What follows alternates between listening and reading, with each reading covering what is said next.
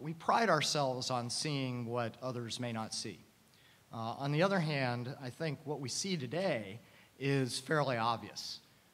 In Maureen O'Hara's terms, we are seeing an evolution in markets that are not equities, all right? And I'll just say that very broadly because you can put almost any label on that you want. But certainly an evolution in those markets that is leading to changes in market structure, whether it be for FX, for fixed income, for various forms of derivatives, the OTC swaps issue, all right, and so on and so forth. Some of this has been driven by regulatory concerns. Certainly some of that comes out of the financial crisis. Overseas, some of it is driven again by regulatory concerns, but in the sense of best execution. I think MiFID II is a great example of that. On the other hand, the evolution itself is closer to what Terry Duffy was trying to indicate to us in some ways, and that is that evolution is often driven not just by revenue considerations, but by cost. And Terry Hendershot's paper with Anant is an example, okay, of that at work, I think, at least on the academic side. As a matter of fact, I think that as I listened to Terry, I had a flashback because I could have been listening to an equity paper 15 years ago in market structure. As a matter of fact, even the conclusions, right, not just methodology or the issues that were involved, were very much the same. If you change the terminology a little and replace liquid bonds by large cap stocks and illiquid bonds by small cap stocks, and you start to think about it, you were really talking the same debate 15 years ago. And for those of you who may either not have been there, given that this is Georgetown, there must be some students here, and for those of you who would remember, it used to be said that electronic trading can't happen here. Electronic markets cannot exist in equities. That is really obviously been proven false over time. So to illustrate that, I'd like to just start with a short story to give you an idea as to what the difficulties may be, which is in a sense echoing Richard Gorlick's comments about difficulties going forward. Once upon a time, not too long ago, and actually in Washington, D.C., a committee was set up that over a 14-month period actually gave birth to the idea of TRACE. Now, the idea was that it was devoted to bond market transparency, and TRACE was actually the result of that exercise. And I was privileged to be part of that group. So what's the story? The story is not over the 14 months. The story is over the first 5 minutes.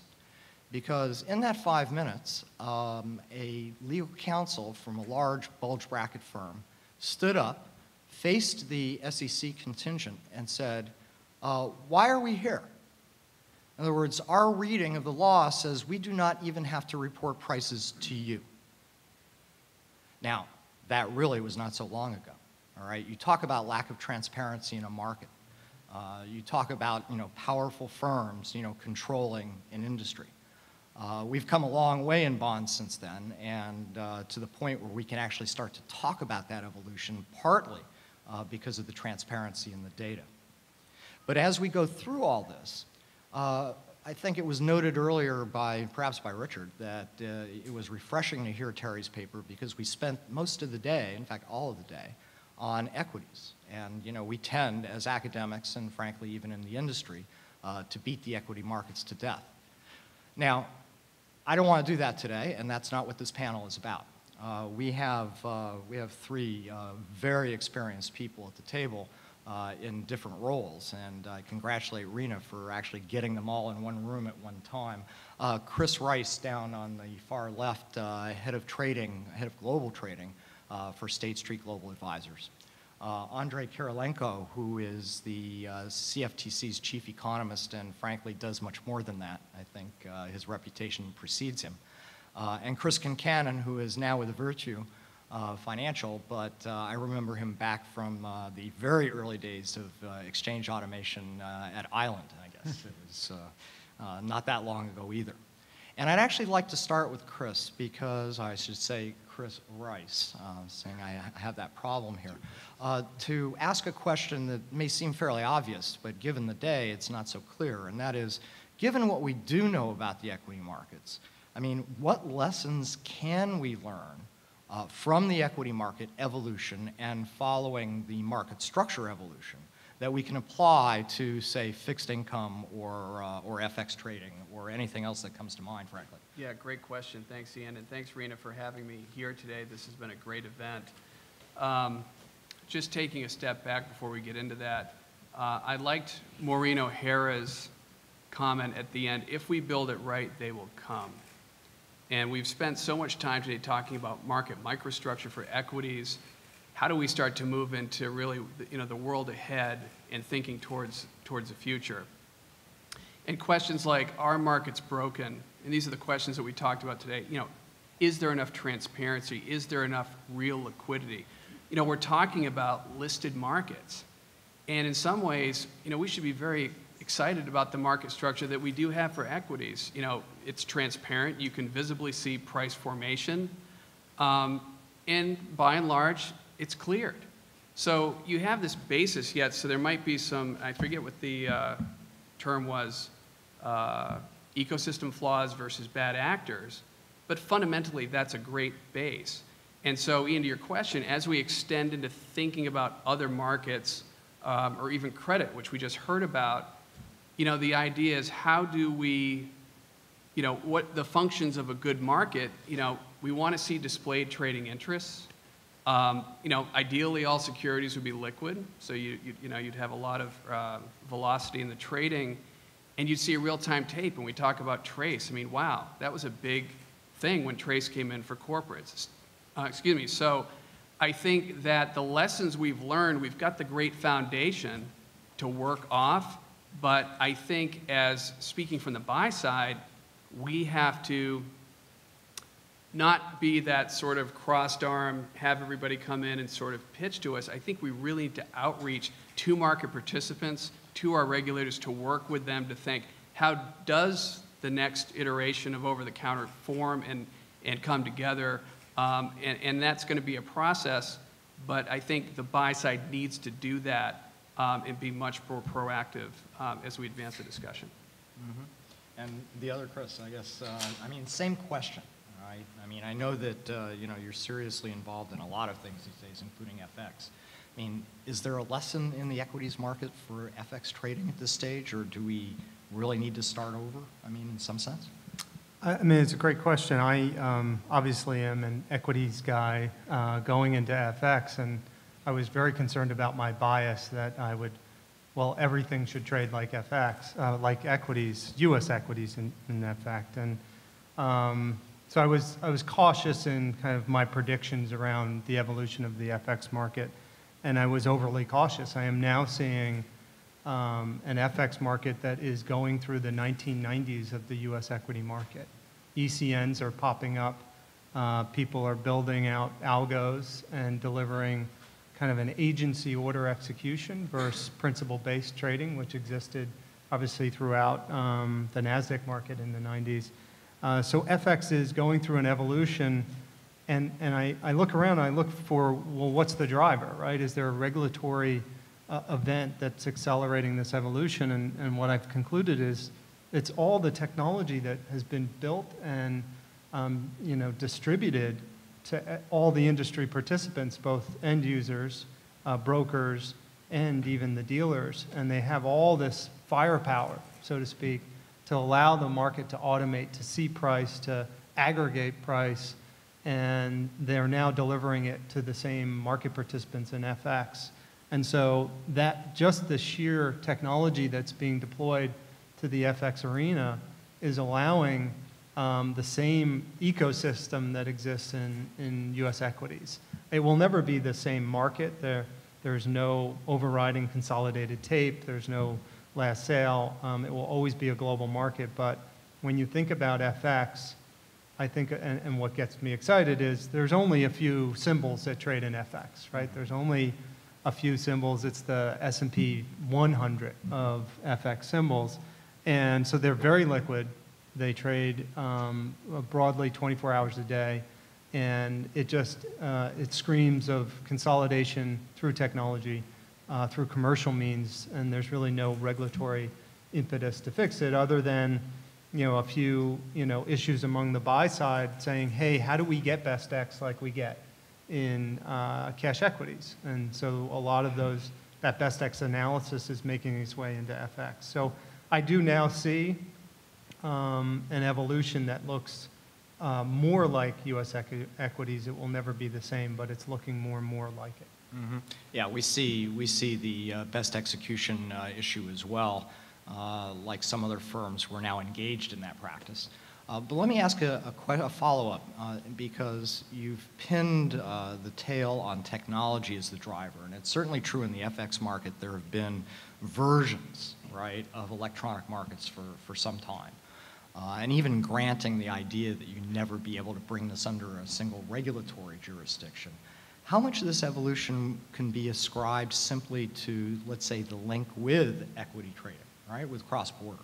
I mean, is that a driver in your opinion, or do you believe that technology is really trumped and what we're looking at is an overhaul of the FX market regardless of why you trade? In other words, even just for alpha purposes' sake. I mean, absolutely. I think there's two drivers around the technology. One is a lot of the FX activity is related to cross-border equity trading. There's always an FX leg in every cross-border trade, and so the users of that equity order expect the same execution quality both on the equity leg as well as on the FX leg, and the same response times and speed of execution. So that's one driver. The other driver is all of this technology was built and it can easily be deployed into FX, and so it's more of a cost driver. It's how are we going to solve the proliferation of FX ECNs? Well, we have an agency router that does that for cash equities. Let's put it into FX. And so I'm seeing among the banks and other brokers a deployment of equity trading technology being moved into the FX arena. And I'm seeing it both here in the US and obviously abroad. Do those links, I think for anybody on the panel, do those links to the other asset classes, kind of the obvious, in a global environment, do they open the door to more competition than the banks might have previously thought was desirable, at least from their point of view? So the notion of agency brokers in FX? Yeah, I mean, it is interesting when you get into a discussion on FX, and it sounds like a lot of, like the discussion this morning, people talk about electronic markets and the good piece of it in the sense that you have a central limit order book and you can observe price formation and see depth of book.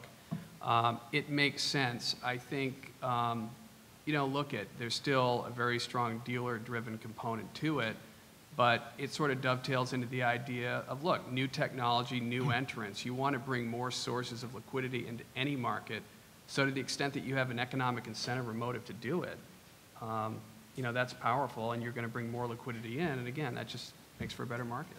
Mm-hmm. Before I move on to Andre and something a little more exotic, I've neglected to mention something. We would like to take questions from the audience really at any time. So I'd like to pause here to see if there's anything intermediary at this stage. Yes? To Chris, actually, speaking about FX and this migration towards a more equity-like environment. I'm not that familiar with FX, but I believe that there have been some announcements. I think EBS recently announced a kind of change, trying to cordon off part of the market from those agents of change that I think your firm represents. So is that going to be, is that sort of a last-ditch kind of defense, or is that maybe suggesting that we're going to see fragmentation of the market into pools of different kinds of liquidity? It's a great question. I think the EBS changes were interpreted differently by different people. We don't see them as all that dramatic. They were making some adjustments to trade increments that we actually agreed with. They do have notions of trade ratios that people are concerned with. I think their biggest challenge is they still have end users that are clicking a screen. They have direct customers clicking a screen, those end users are loud and vocal, and they're concerned about the flickering quote, which we've all gotten used to in cash equities. I do think that what we're seeing is liquidity in the FX market fragment into new markets, and we're seeing new entrants because the cost of entry is quite low, right? There are no exchange filings. There is no SEC that approves you. You don't have to file order types. You just build an ECN and hope you can distribute your price effectively and attract liquidity. Let me be clear that the big banks and dealers are the major players in FX and always will be. They have the biggest distribution channels. They have the clients directly embedded on their system. They will always be major players, but there is a fragmentation going on among the markets themselves. So the Reuters and EBS of the world are losing market share to new entrants like Hotspot and CurrentX. And so there is fragmentation going on. And what happens when you have that kind of fragmentation is the cost of being the dealer goes up. Do you remember in the 90s, NASDAQ traders complaining about ECN fees?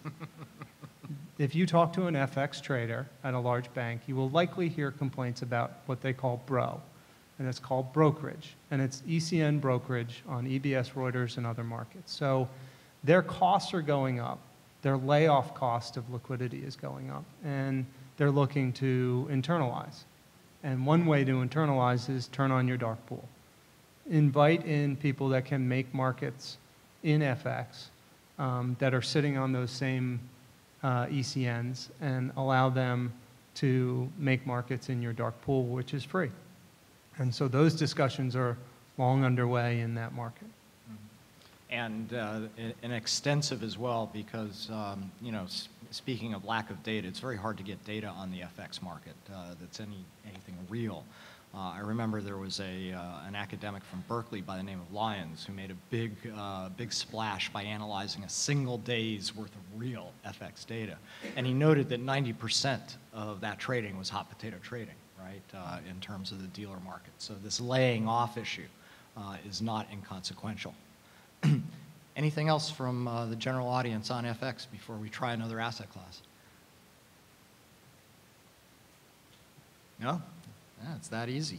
So I actually would like to turn to Andre because while FX and fixed income have gone through various stages of this evolution already, I think, you know, swaps and, you know, related derivatives really are green fields. And Andre's been working on rules for swap execution facilities. So I'm not sure exactly how to phrase the first question because the economist in me wants to ask, what are the economic principles that you're working from? But perhaps more cogently, as you look at the issues of pre-trade and even post-trade transparency, what models are you using? What examples are you using? I mean, where's it? It's sort of the same question as I asked about the equities market. Does it inform us? Thank you, and thank you for the wonderful question. I'll try to, as best I can, answer the actual question that you were asking. And then you can answer another that I haven't. And thank you also, Gina, and the conference organizers for having me here. It's a great event. So you're absolutely right in that as we've been working on Dodd-Frank rulemaking, sort of it comes often, and the way you find yourself, it's sort of intersection of regulation, finance, and technology. And this nexus of regulation, finance, and technology is something where you just sort of have to navigate. And what I find myself, I often found myself in a situation where I had to look for what are the basic economic principles and paradigms that I'd like to rest this whole,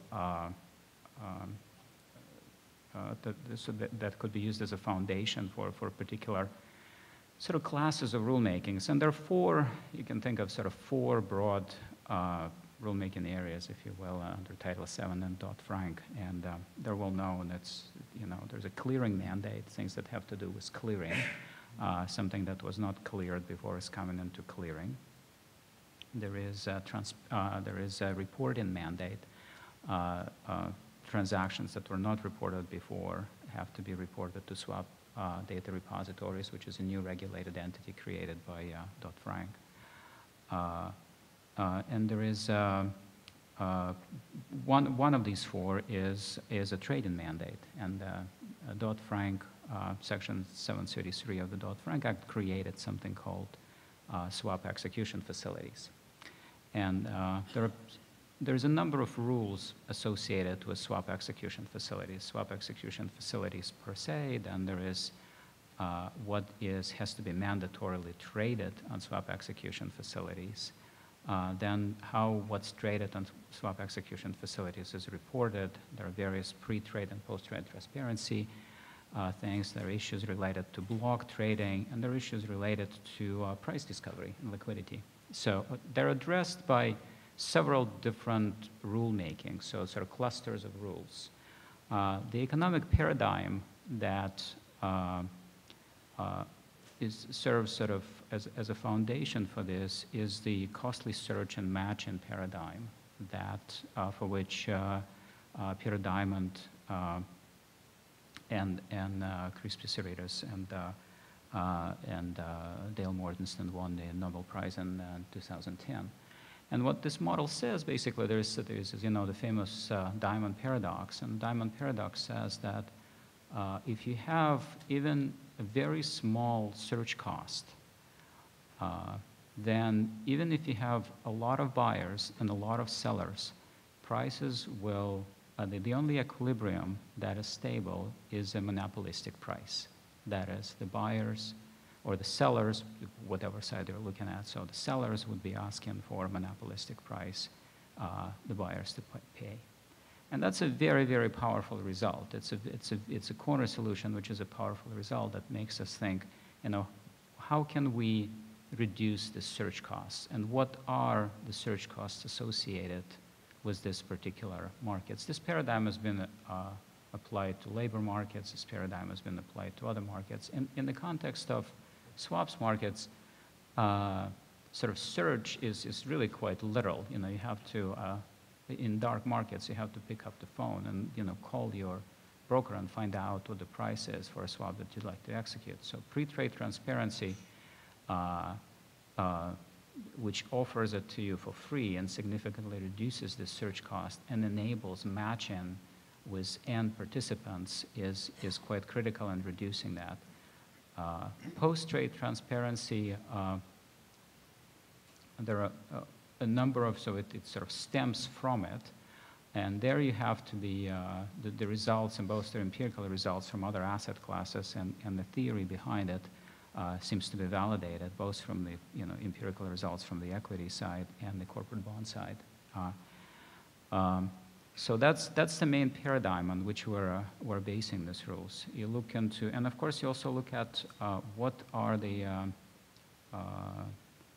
sort of the limits to transparency, if you will, if I'm allowed to say things like that. So there is an issue with block trades. You know, how much of the block, how much would you allow, and when do you allow, and how do you allow the sort of transparency to be out there, so that for markets to function when somebody wants to execute a block. I mean, do you believe in that personally? I mean, even in equities, we see that not in the United States, obviously, but in Europe, there are certainly rules about, you know, large trades that actually do not have to be reported immediately on the grounds that someone needs time to unwind the position. I mean, is that something you would philosophically agree with? Well, we actually proposed a rule that says just that, so that there is, yes, that is sort of based on this principle that there needs to be a period of time for an intermediary to work through that large block. And depending on, we've looked at different asset classes. You know, the issue is we're working with data, of course, that's coming from dark markets, and we're looking at sort of histograms of transactions and trying to look at whether or not, for example, these histograms of transactions are in some way bimodal, and you can clearly have a separation where you have larger sizes that are trading quite differently than sort of the rest of the distribution. There is some empirical support for that, and we've sort of presented it to the public for a notice and comment. I think we got some comment. I think the way we sort of dealt with it, more or less, is that to the extent that the principle is there, and the data as it comes in from the actual transactions operating under new regulated entities helps to validate a particular detail or a set of details associated with that. We'll get it right. We just need to make sure that the checks and balances are there, and it's resting on the right foundation, so that we can sort of adjust what's the block site, what's the report-in period, for different asset classes. Mm-hmm. So what's the attitude of the buy side, prevailing attitude, consensus, if you will, Chris, on hiding, right? Not from the point of view of what we think of as in equities as a dark pool trade, but literally hiding disclosure, right, for blocks, regardless, in fixed income, say. Well, it's interesting. It kind of gets into the core dealer function. So if you don't have the natural offset to a trade, an agency trade, well, agency, fine. So at some point, a dealer provides a valuable function. They're going to step in and meet your need to transact and provide liquidity, but they, in my view as a practitioner, need that sufficient time if they've warehoused some risk to work out of that risk. Mm-hmm. So to me, as a practitioner, that makes sense. What's the sort of equation around time limits and real time versus 15 minutes versus end of day? That can be debated, but I would say that as a general rule of thumb, you need some time to work out of that risk. So you would agree that there are limits to transparency? I look at the way you ask that question. Stop recording. No, I have no agenda here, I promise. No, there are limits, but if we get back to the principles again, we're trying to look. You could pick up the phone and you can call a dealer, or you can, in many forms, transact electronically, algorithmically, and to the extent you pick up the phone, it's a tool in your tool set when you call dealers. To the extent we could move more of that, or as much of that as possible, into a transparent paradigm, I would agree, but I still think there will be some limitations, if you will, to use your, to that. But I think philosophically, sure, you want to create a mechanism where everything is transparent, everything is viewed for a whole host of reasons we've talked about today, but in some cases, I think there are limitations. Mm-hmm. Well, transparency has a cost like anything else. I mean, coming from equities into FX, as you previously mentioned, I mean, how does that play out for you? I mean, it's difficult because there are transactions and volumes are moving and there's no price. So you have to be reliant on what a portion of the market is already transparent. And that portion continues to grow, but it's not the entire market. And the derivatives in FX are also less transparent. So the forward market, the swap market, the option market, you're not seeing any of that. So you have an entire derivative market just associated with FX, and then you have the spot market, and only a small portion of the spot market is actually transparent. Yeah, but isn't it true in new ECN designs that you're looking at spot forwards and swaps? I mean, really, almost on the same screen. Yeah, So I mean, right now that's breaking down. You're seeing that breakdown in all those other products as well. So you're now seeing forward pricing. You don't necessarily see a lot of forward transaction prices, but you do see, a fairly transparent, robust market around streaming prices in forwards and swaps and even in options. Mm-hmm. And Andre, your description of what you were doing, I think, is, speak of transparent, it was very transparent, assuming kind of knowledge of mechanics. Can you explain a little bit to the audience what the mechanics of what a CEF would do, right? Literally, just the mechanics.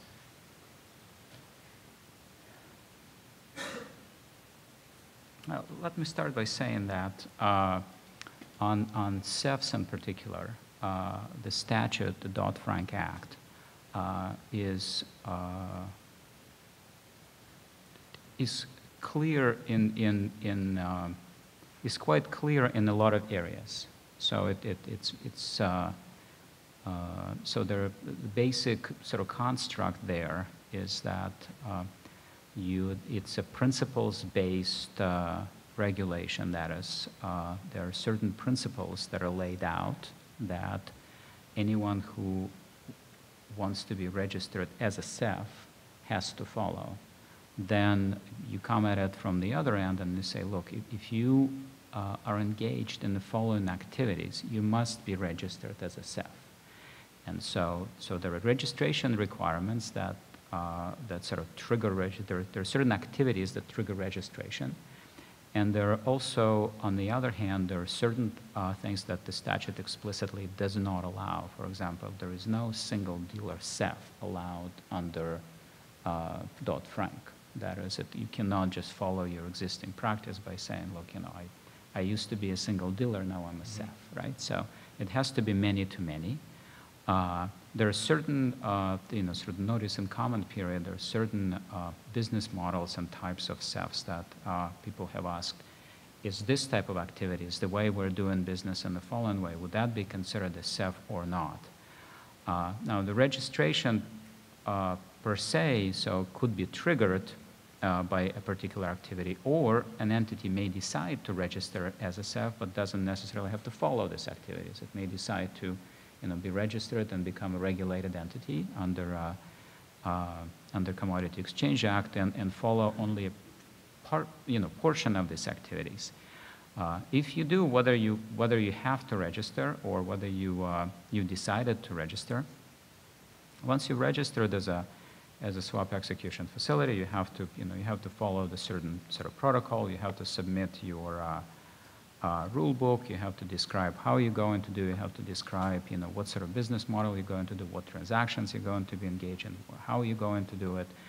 That, the Commission has a lot of experience with that because we've been regulating DCMs for a long time, designated contract markets. And so the idea here is that a number of principles are similar among those, but they're not all similar. So the DCMs have certain principles that SEFs don't have, and SEFs have certain principles that DCMs don't have. For example, famously, the swap execution facility doesn't have a core principle, DCM core principle 9.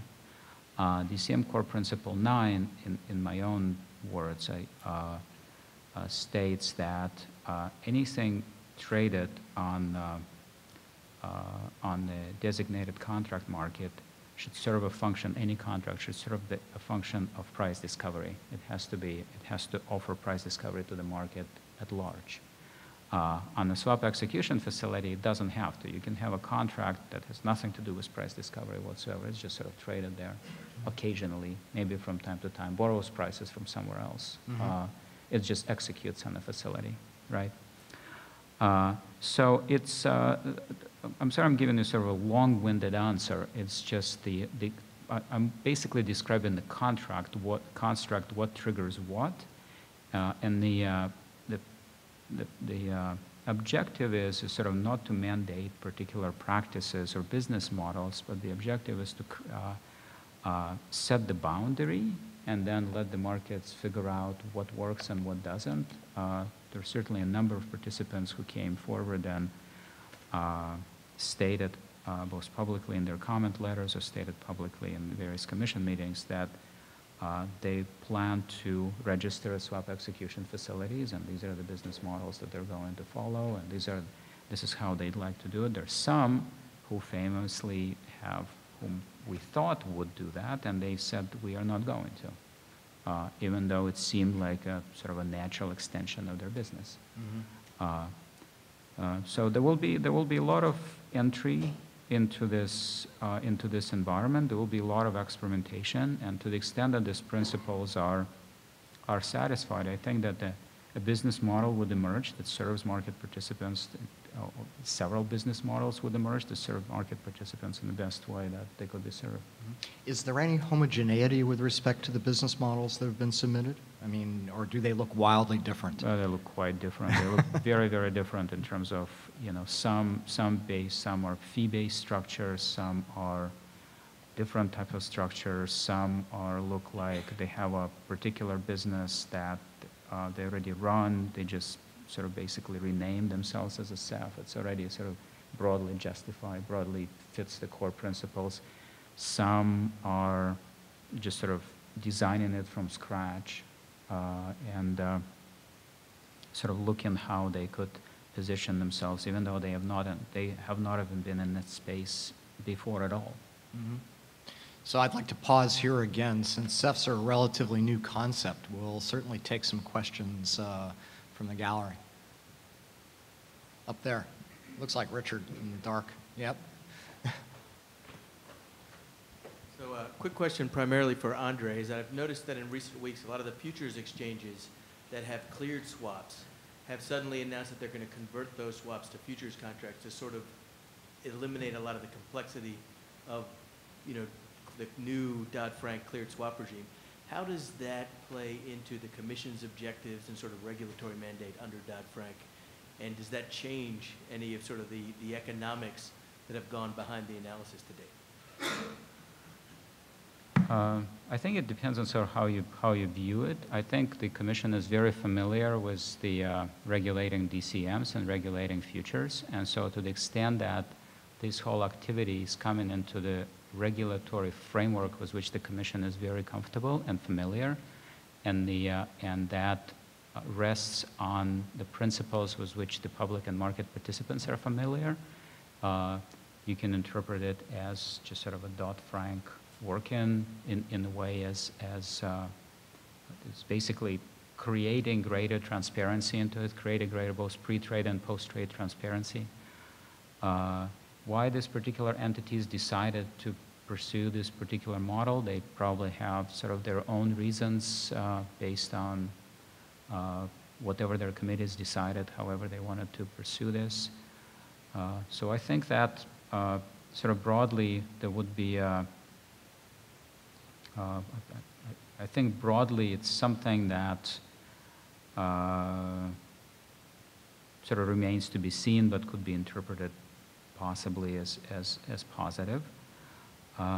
The other sort of interesting things are that things that used to be called swaps. I mean, it's very, very important, for example, to understand that, and I think we've stressed it enough that now, or maybe not enough, that market participants know that there's something called exchange of swaps for futures.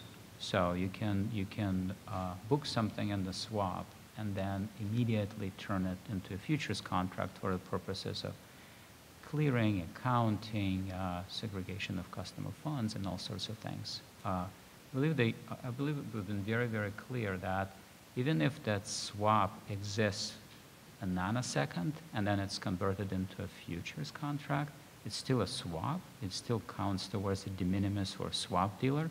It has all the entire Dodd-Frank swap regs on top of it for it being swapped for a nanosecond. So that may be one of the reasons, just sort of that some of the participants came to that realization and thought that some of the possibly models or services or business practices they were following before is not something that is innocuous now. Hopefully that answered your question somewhat.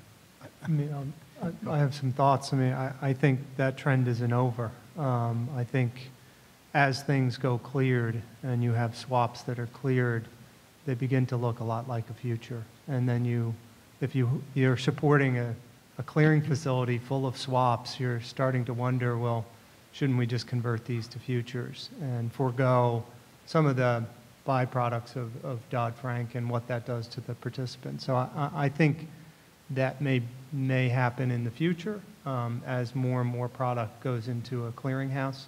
The gap between a cleared swap and a cleared future is quite narrow, and as you can see with ICE, very narrow, that they can just convert it to a future. And a lot of the issues for their participants, one in particular, under the swap dealer definition, cleared swaps and OTC swaps still trigger. They both are treated the same, and they both trigger registration as a swap dealer. So they have eliminated that issue by converting to futures. Yeah, so Richard, that would also address something that you brought up. In other words, the difficulty in moving from, let's say, a manual market to an electronic market. You know, you can get there by different paths, and I think that's what's being discussed. If it looks like a future and futures already trade electronically, then why not, right? There are different ways to get there. Any other questions before we go on SEFs? I see, that looks like Joel.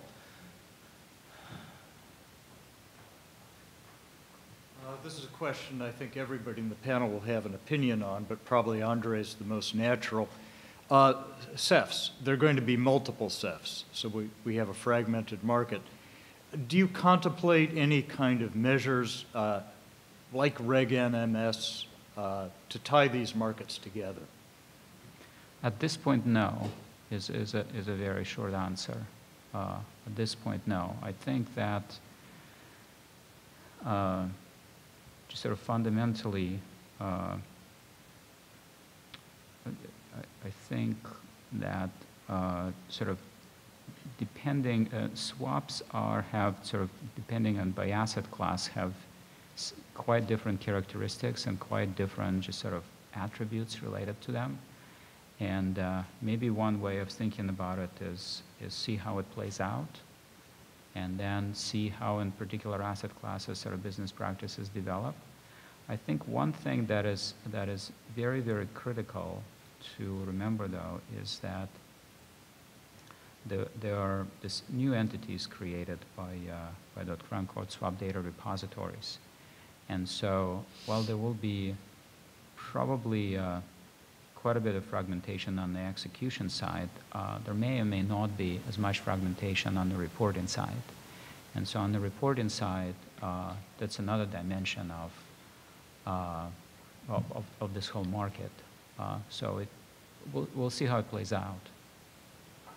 I mean, my thought is, given how well Reg NMS has worked out for us, sure we should put it and impose it on our wonderful SEFs. But I do agree with you. There will be a lot of SEFs. They will be fragmented. They will all select different clearing houses, so their products will be slightly different based on the clearing facility that they've chosen.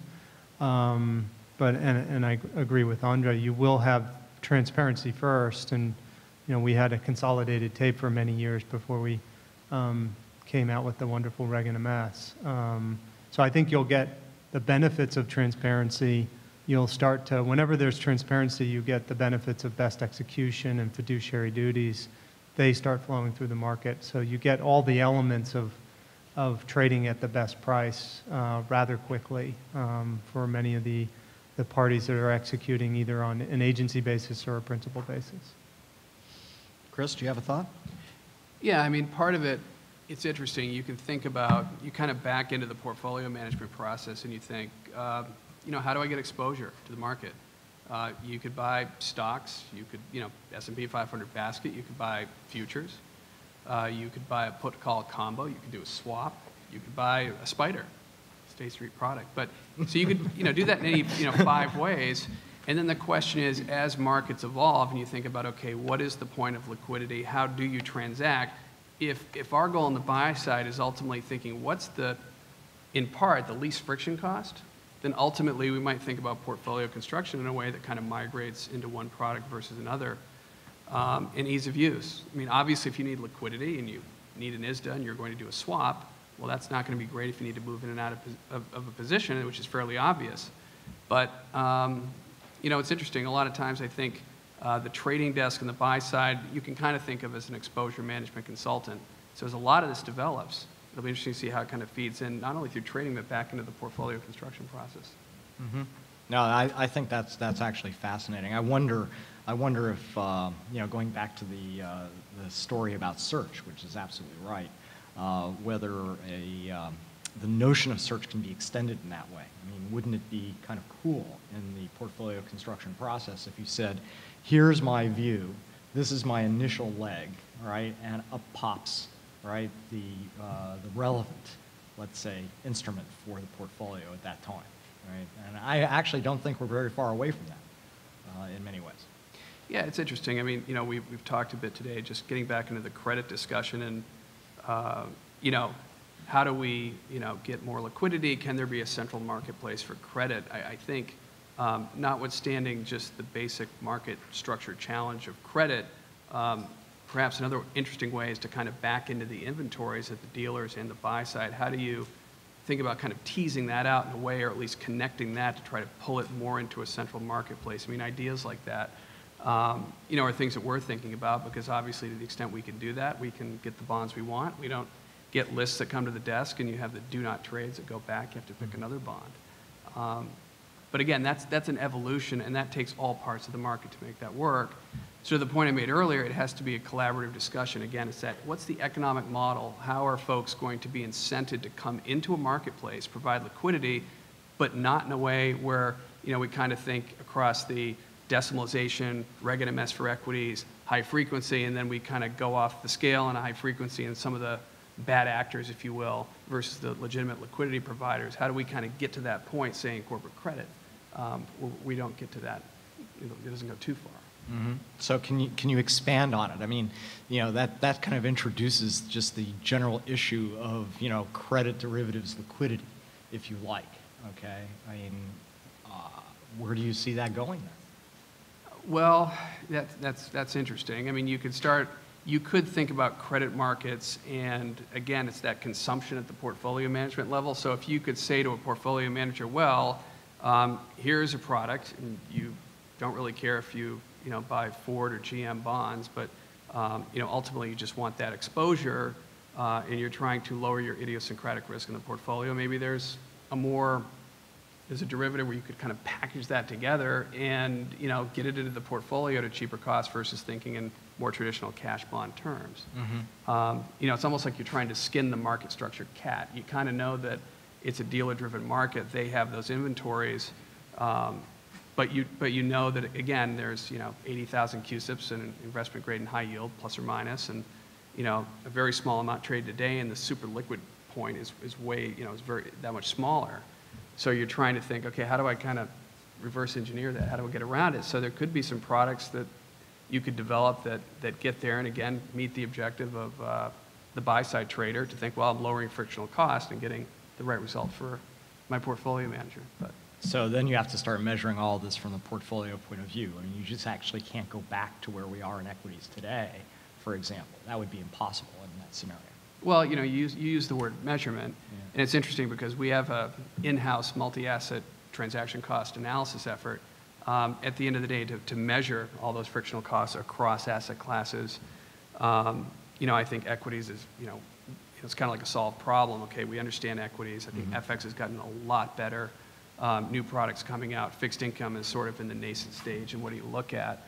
But that measurement piece is something that even within the buy side, we didn't have to think about as much 15 years ago. Right. We think an awful lot about it today, because when we get in front of our clients, we have to demonstrate best execution. And how are you measuring your execution quality in the context of thousands of trades?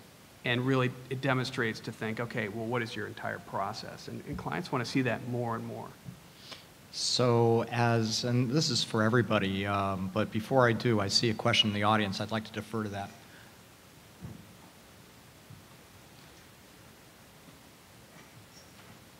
So liquidity is ultimately buyers looking for sellers and sellers looking for buyers. And when the buyers and sellers are looking for different instruments or highly correlated risk, but they're not the same thing, then it's going to be hard for them to find each other, and you'll need a bunch of intermediaries. So the question is what processes do you see developing or continuing to develop that will standardize contracts, and both in the swaps area and perhaps in fixed income, what processes are going to discipline issuers to get them to stop issuing so many different names and try to consolidate their names into single issues with secondary offerings that will make it easier for buyers to find sellers and vice versa. Okay. Yes, go for it. Thank you, Larry. Excellent question. I think one of the things that I'd like to emphasize about Dodd-Frank that perhaps is, especially Title VII, that's perhaps is not as appreciated widely is the standardization, is the benefits of standardization. I think this benefits come through the clearing mandate. Only some contracts would be mandatorily cleared, and through the trade-in mandate, only some swaps would have to be mandatorily traded. And so once these determinations are made, these are sort of your natural candidates, and because they will have standardized attributes that that would concentrate liquidity among those very specific instruments. Another important area in which there is standardization, even though it's it goes for both Title I and Title VIII, is the various entity, product, and transaction identifiers that currently do not exist in there. On the legal entity identifier in particular, there's been a lot of progress. CFTC has designated an entity to be an interim provider of these entity identifiers. On the product identifier and the swaps area, there's been also a lot of progress. And so there is what happens once you have this identifier. It's not necessarily sort of liquidity related per se, but it's related to risk management, both internally and regulatory compliance externally, because you can monitor what sort of exposures across portfolios, across types of participants, market participants have. But they are literally embedded into the structure of the instrument, and so they would probably over time play a role as well as having sort of a standardization vehicle, simply because inertia or not, or liquidity or not, sort of market participants will say, well, this is something that we already know. We know what it is. We know what it does. There are, of course, always issues with that. You want to make sure that contracts like that do not experience sort of structural shifts. So there is structural shift in the market and the contract terms have not changed, then it's an issue. But again, the Commission has experience with that. Excellent question. Any follow-ups? Yes. Yeah, I was wondering if we could just ask one question, actually, on commodity market question. I was wondering if Andre, if you could comment on, preliminarily what the CFTC has found related to Monday's incident, the oil flash crash, and whether there was any role with high-frequency traders or algo traders in that incident, and what you may do going forward. Thanks. If I may, perhaps, Sarah, perhaps I could comment on background to you, and then you can publish it, and then the rest of the crowd could read it. There's like a big camera in front of me. That sounds like a no. It's a great question, by the way. Awesome question. It was only $4. Come on. So I'm about to close out because we do have follow-up speakers on a tight schedule. I'm about to break a promise that I made to this panel, but I think it's a useful one to follow up with. I mean, as we talk about the state of credit market liquidity and we talk about the evolution of these markets towards a more electronic and standardized framework, which obviously also has liquidity implications, where does the Volcker Rule fit in your estimation? And that is for all three panelists, and then we'll call it a day. Well, I'll start. I mean, I watched the life of the Volcker Rule, and it was kind of flapping in the wind earlier in the year, and suddenly we had the J.P. Morgan issue, and so now I refer to it as the J.P. Morgan Rule. I mean, I think it has major implications on how a dealer can be a dealer in products that they actively deal in to their clients. Some of those implications are not clear at this point because there's a lot of interpretive issues right now. But the market maker exemption and how you stay within the four walls of that exemption is going to be critical in how a dealer can continue to deal. So I do think the Volcker Rule has major implications going forward, and there'll be a lot of discussion, I think, for years to come around what those exemptions mean. Yeah, I think, I think there was a feeling, call it earlier in the year, and you start to think about, okay, well, what are the guardrails on proprietary trading, market making, and think about agency trading and where the line is. Is it between market making and prop trading or agency and market making? So it has, and I think that generated some concern. That said, as has been our experience at State Street, you know, there are conversations around this. So something comes out and you work with regulators, you have those conversations. So my sense is when all is said and done, it will, and again, I don't have a crystal ball, but it will end up in the right place, despite the initial concern. So I think, you know, it'll end up in a place where I think it makes sense for market participants, and I have every confidence of that. Mm-hmm. I think, as you know, Volcker rule is the rule in which all FSOC member agencies are participating, and there are lots of stakeholders. And I think the way the process has evolved is that there's a very large number of stakeholders in this, and there are a very large number of regulators who have, in some capacity, regulatory oversight over these stakeholders in this rule. I think that, as far as I know from my participation in FSOC, the process just sort of continues, and I think it's a prescribed and public process that involves, you know, just lots and lots of stakeholders, and I think you can say that it has to be sort of that way. I mean, you have to bring a large number of participants who have a stake in it together, and the regulators who have a stake in it together, and come up with an outcome. So from a progress perspective, I'm seeing that the process is sort of not slowed down. It's significantly underway. There is momentum behind it. Things are happening. In terms of the actual outcome and how things will play out, I think it really depends a lot on just sort of interplay among different sort of regulatory boundaries and particular influences that particular stakeholders have, and all sorts of other things. But the process is certainly underway. Mm-hmm. All right, so moderator's privileged to have just a little bit of last word, and now I can make it clear why I broke my promise not to mention Volcker.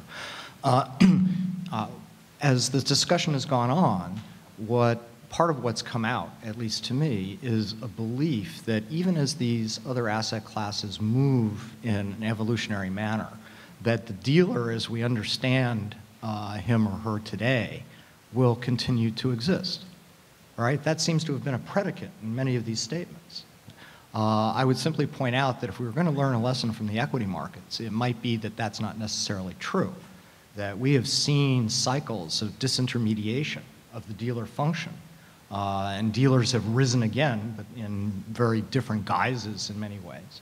And as standardization of instruments has occurred, the very market structure that they exist on also has changed in ways that has disintermediated certain parties and forced a re-intermediation in terms of novel uses of the technology and available human capital. So I'm not quite so sure that, you know, opinions today based on the definition of dealer today, all right, will necessarily survive. And since the Volcker rule really is about dealers in a way, all right, I think that's inclusive. And with that, I will end. Please join me in thanking the panel very much. They are excellent.